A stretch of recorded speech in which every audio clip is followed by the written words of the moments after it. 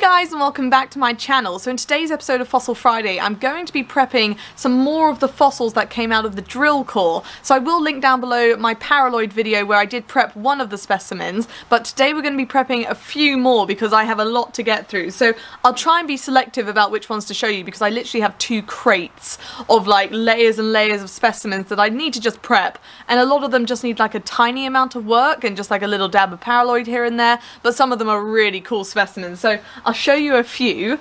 So we've got some really lovely ones that are just completely preserved even though it's only half of the core. You can see it's amazing that we've got pretty much a whole ammonite in half of the drill core. So I did mention before, but for those of you who aren't familiar, when we drill a core, obviously we get a circular diameter, but we then slice it in half, and one half gets archived for future generations to look at and analyse, and then the other half of it gets turned into what's called the working half, which is where these specimens have come from. So it literally got, so if the core, it would have been a full circle, and it literally got just sawn in half, and you don't know if you're going to get fossils in that half or if it's going to be in the archive half. So it's kind of a little bit of a lottery, but we did get quite a few. So I've got a lot to prep. And I'm going to show you some of the cool ones, but these are beautiful crushed iridescent ones. I mean, they're really, really lovely. So you can just see like that. And we put the arrows on the side here so we know that what way up it is. So obviously when we drill a core, we know that up is up. And so we want to, like, when it then gets flipped and broken up, it's really important to remember what way up each fragment is. So it's a key part of the sampling process. So I'm now going to prep a few of these, and I'll bring you guys with me. I'll just show you another one because I'm getting carried away, but here's another lovely one. Look at that. I mean, I just find it fascinating that, you know, you're drilling just straight down and we've got so many centres of ammonites. I think it's very lucky, but it's fabulous. So I will bring you guys over and we can prep a few of these. But actually, God, I'm really bad today. I'm just keep adding more and more and more. I'm using just a very weak paraloid solution. So this is very diluted with acetone. Probably is under 10%, I would say. So it's just to do a very small layer of, just to like consolidate the surface of these fossils because they are in like a mud rock. So they're very fragile. And basically what we want to achieve is that these are going to stay preserved for future generations to use and study whilst they are stored at BGS. So these are all official samples. They're not any of my own fossils. I'm just doing the curating of them. So yeah, let's get to it. So when I say I have a lot of samples to prep, these are the boxes. So they're normally 2 layers of fossils deep, and I've got 2 of these boxes. So it's not hundreds of specimens, but there are quite a lot to get through. So I've got all of these ones to do, the ones that are on my table here, and then another full double-decker box. So it's going to be a long day, I think, but an extremely fun one.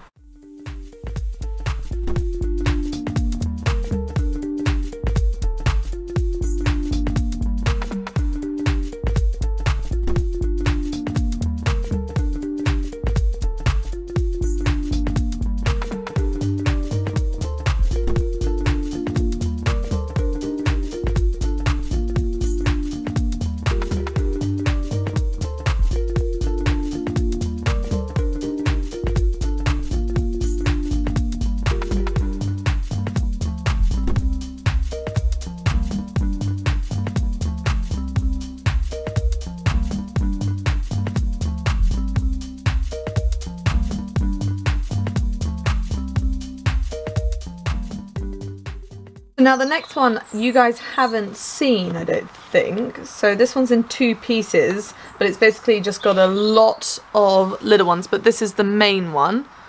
So hopefully it will show up with the light. You can see there that we've got a lovely pyritic ammonite. Now that is the main one on that side, and then this little piece here just has like a few kind of little ones in it. So this half here just has a few smaller pieces. So this one's a very quick one. I just need to kind of just put a little bit of paraloid on some of these smaller ammonites.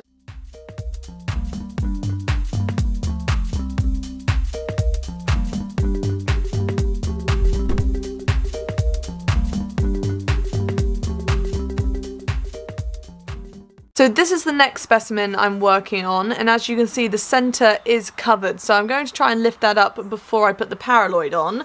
And then I also have another specimen that's in a similar boat, So you can see, if it focuses for you guys, there you go, you can see here that I just need to flick off a little bit around the centre, but overall this one isn't too bad.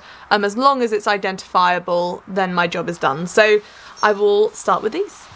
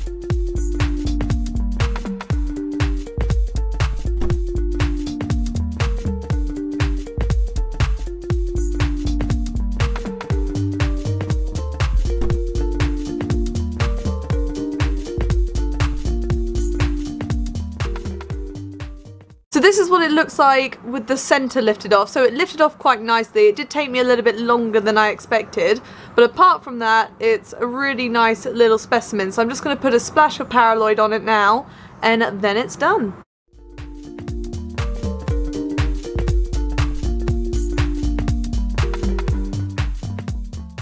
So there are a few other fossils in the batch as well. So here we have a lovely bivalve that I'm going to put a thin coat of paraloid on. So there's not many, but a few of the more exceptional specimens were also collected just to kind of preserve and have them as lovely examples. So I'm going to put some paraloid on this one now.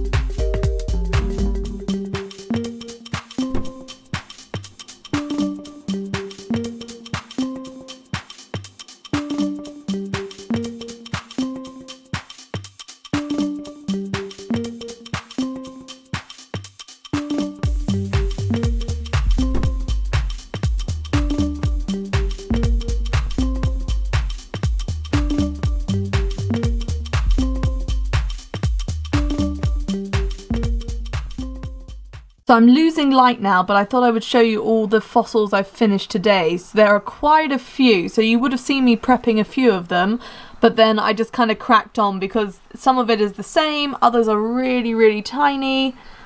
So I thought I would show you the finished product.